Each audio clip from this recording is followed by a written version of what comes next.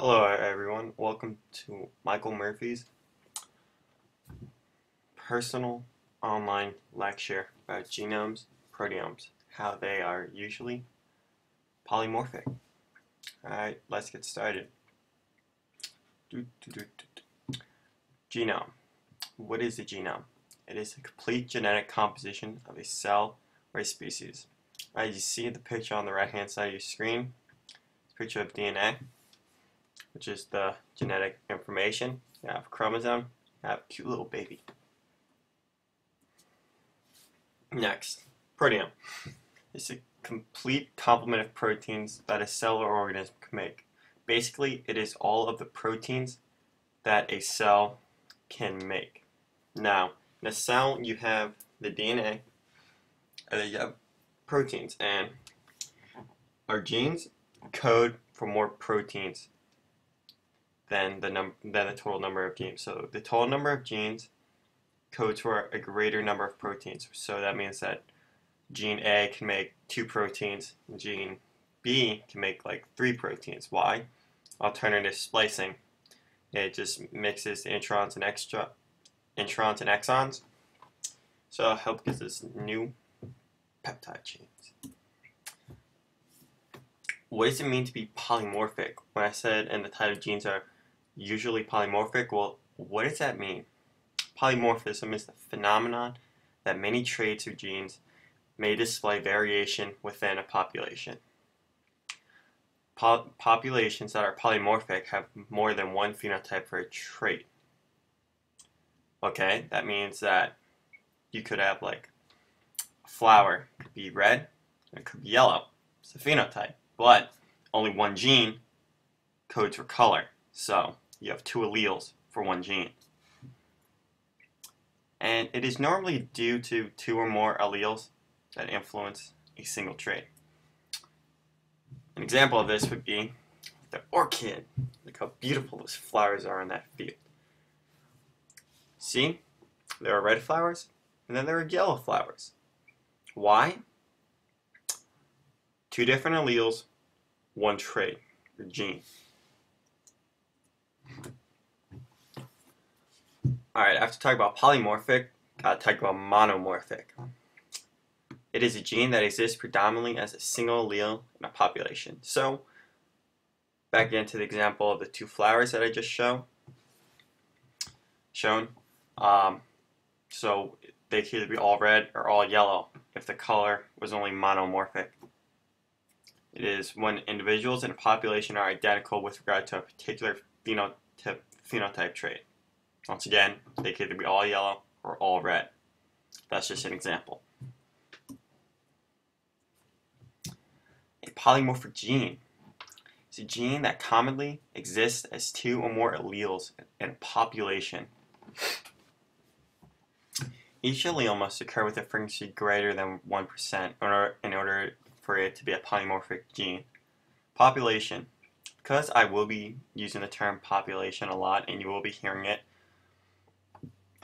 throughout chapter 24, it's good to know just what it is. So, helps you learn a population, group of individuals of the same species that occupy the same environment and can interbreed with one another.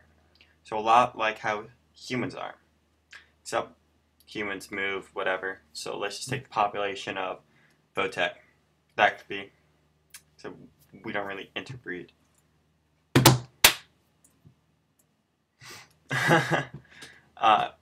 What causes a polymorphic gene? Deletion of a significant region of a gene. As I said before, a polymorphic gene is a gene that exists as 2 or more alleles in a population. So the deletion of a significant region can have an allele, can cause 2 alleles, one that has a region, one that has region X, and one that does not have region X. Or perhaps a duplication of a region, so one can have region X, and then another allele can have region 2X. Also, the change in a single nucleotide. That's going to be a big one because, next slide, single nucleotide polymorphism.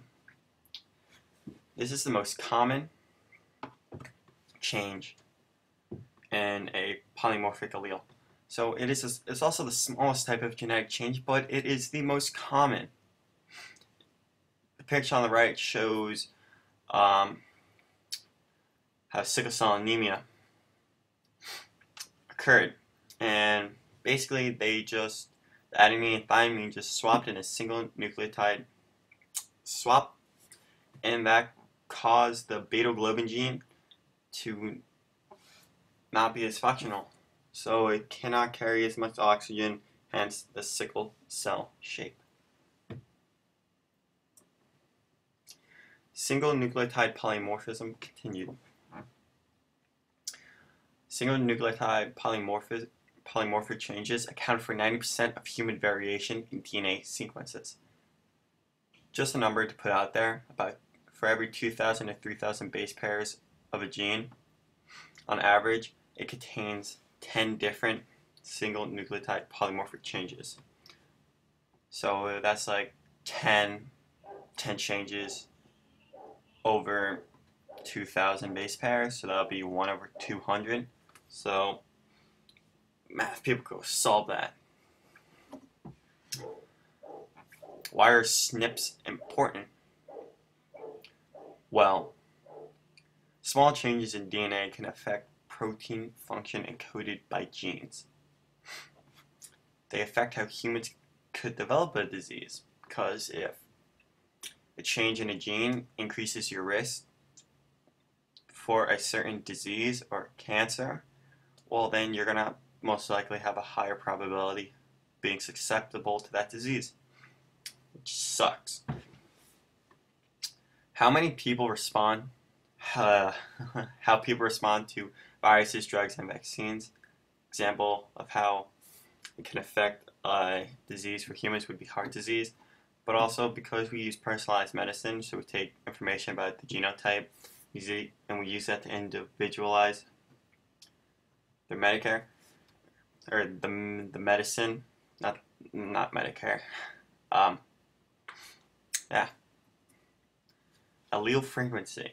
That is the number of copies of a specific allele in a population over the total number of alleles for that gene. An example in the book is, let's say that we have 100 plants, 49 red flowered plants, 42 pink flowered plants, and 9 white. And you want to find the allele frequency for the white plant. So, well, the pink plant, well, it's definitely not going to be the 49 red plants because red is a dominant trait and white is a recessive, and the pink is codominant. So you would take the total number of alleles in the pink plant, which would be 42, times 9, which is the total number of alleles in the white plant, multiply that times 2, and put that over the total number of alleles that you would have, so it would be the 49 plants. So it would be the 49 red plants, 49, 2 times 49, because there's 2 CR alleles, plus 2 times CW, which would be for the pink, plus 2 times the white plant. So that would originally equate to 60 over 200, or 30%. Next slide. Genotype frequency. Excuse me. That is the number of individuals with a particular genotype in a population divided by the total number of individuals in a population. So back with the example of the flowers, the 100 flowers, 49 red flowered plants, 42 pink flowered plants, and then 9 white flowered plants. Let's look for the frequency of CWW, which would be the genotype for white flowered plants. So all we would do, we would take the 9 white flowered plants, because there are, take the number 9 because there are 9 plants with the genotype CWW, which is what we're looking for. Put it over the total number of individuals within that population, so it would be 100, and that would equate to about 0.09 or 9%. Next, the Hardy-Weinberg equation. Sam covered this a lot in his lecture, so I'm just going to be very brief with it. It is the allele and genotype frequencies are to remain the same in a given population at equilibrium. And this almost never happens because the criteria is never met. Also, the equation for it is p squared plus 2pq plus q squared is equal to 1. That relates to allele and genotype frequencies. And it is supposed to be used to predict equilibrium if no new mutations are formed. This never happens. And why doesn't it never happen? Because the conditions for equilibrium are never met.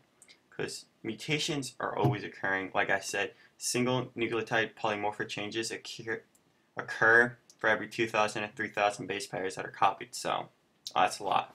And that's 10 changes for every 2,000. No natural selection occurs. Unfortunately, this doesn't happen also. No survival, reproductive advantages exist for any genotypes. Also not true. The population is so large that allele frequencies do not change due to random chance. Once again, we cannot be sure of this. No migration occurs between different populations. Fortunately, this happens. For example, the humans, or the population of Votek, when they go off to college, some might go out of state, so that would different population. That would just change it right there. That's an example. Random mating occurs. That is, members of a population mate with each other without regard to their phenotype and genotypes. People are very picky, so that one is certainly false. Microevolution is changes the gene pool from generation to generation. When you hear the term gene pool, I want to be clear that we all know what that means. Gene pool is all of the genes in a population. This is brought about by the introduction of new genetic variation into a population and by one or more mechanisms that alter the prevalence of a given allele or genotype in a population. Sources of new genetic variation include new mutations within genes that create new alleles, gene duplication, exon shuffling, horizontal gene transfer, and provide continuous source of new variation. And these provide a continuous source of new variation to populations.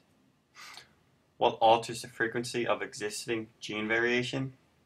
That would be natural selection, genetic drift, migration, non-random mating. These mechanisms support widespread change in a population. Last thing I'll be showing you is a table from your book. This will crop out, and it has what I stated in the past 2 slides.